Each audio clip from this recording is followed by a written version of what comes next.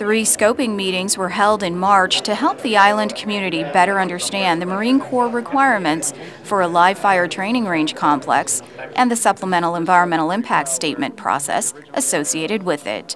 The meetings were also a chance for the community to ask questions and make comments. It's very important for those who are interested in this whole process to provide us their input, their comments, their concerns, to make sure that when we go forth and do our entire study, that we're capturing the study and the issues in their entirety.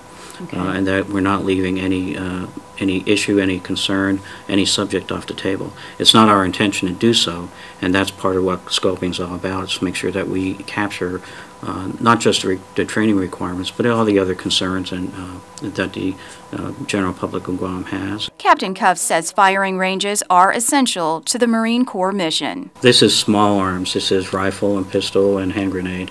It's not major big weapon systems here. It's a training range complex that we will allow our Marine Corps as well as our National Guard and our other services to be both proficient and current in their military training. Captain Cuff says current estimates of non-DoD properties necessary to site a firing range are very notional at this time.